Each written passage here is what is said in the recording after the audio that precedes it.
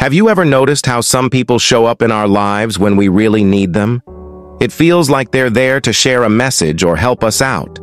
And have you ever felt like you've met someone before, even though you can't quite place it? In this video, we'll talk about the idea that people come into our lives for a reason, not just by chance. Before we get into it, make sure to subscribe, turn on notifications, and share the video. By subscribing, you'll stay updated on our latest videos and help us continue creating content for you.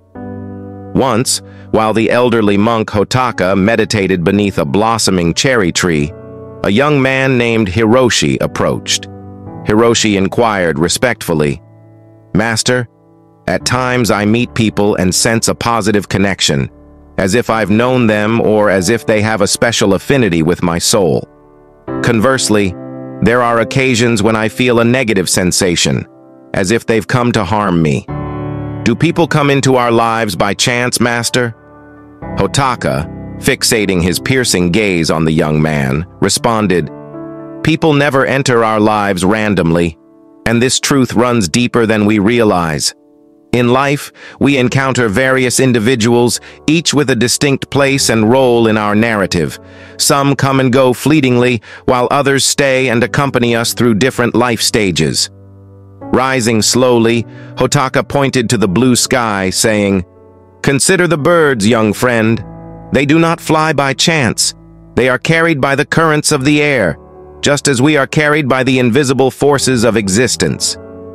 Hiroshi contemplated the birds flying across the sky, trying to grasp the depth of the wise master's words. "Imagine your life as a garden," Hotaka added.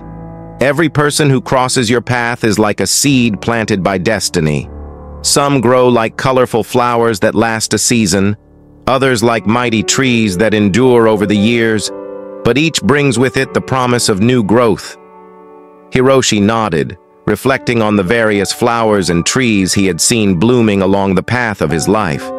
Hotaka continued, "The people who hurt us are often our best teachers.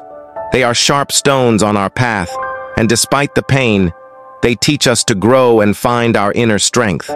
Hotaka wisely said that some people stay with us forever, like fixed stars in the sky.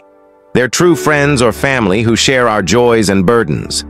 Hiroshi felt grateful for the special people in his life. Hotaka stressed the importance of appreciating everyone we meet.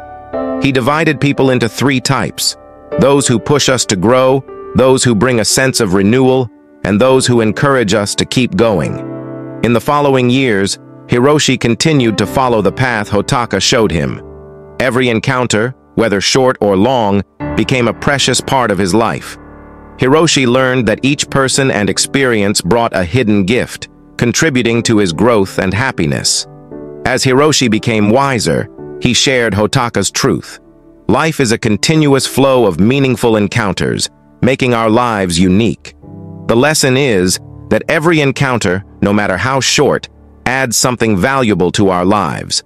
Life is a journey of discovery, and each person brings a unique gift. People may die, leave for unknown reasons, or behave poorly, compelling us to make decisions and walk away.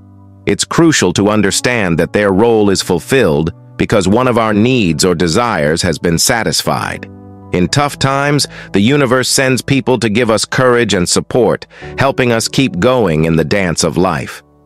Hiroshi's advice was to treat every encounter like a musical note, listening to the melody created by the people who cross our path. Finding beauty in human connections, whether through love, friendship, or brief meetings, can change us forever. Enjoying our content? Don't forget to subscribe to our channel for more. Your support means a lot to us. Hit the subscribe button and stay connected for exciting updates. See you in the next video.